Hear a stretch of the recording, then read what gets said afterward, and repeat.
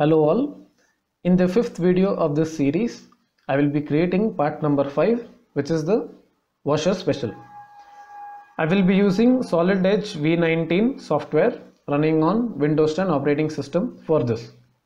The details of all the parts will be given as a link in the description below. Please do refer to the details while watching the video for easy understanding. Now let's go ahead and create the washer special. So this is also a hollow cylinder, which means we'll create the axis, then create the section and revolve it. So click on sketch, select the front view.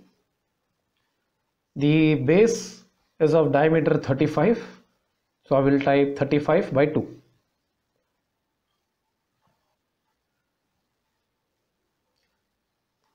And place it horizontally.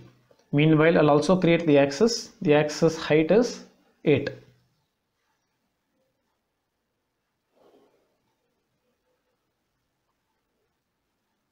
And place it vertically like this.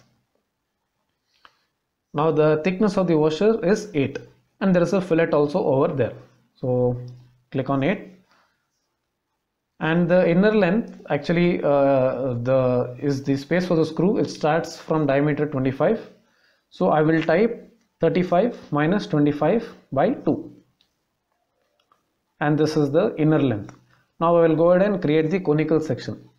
For this I will type the angle as 45 since I am creating half the angle. So minus 135 will be the angle. Minus 135. And then you can just take it to slightly long length and then later we'll trim out the excess portion. So then from down below, the diameter is 14.5. So 14.5 by 2 and just produce it vertically on top till wherever it intersects that conical section. Now I'll just trim out all the excess parts, excess lines. Select the trim option and trimming out all the excess lines. We'll also trim out this part to get the section. Now we'll go ahead and create the fillet. The fillet is of radius 1, which is default. So radius 1, selecting the surface and the fillet is created.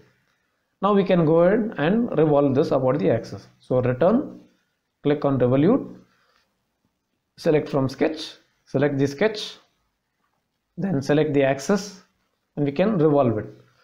Type the angle as 360, enter and left click on the mouse, the washer is ready. It will look something like this.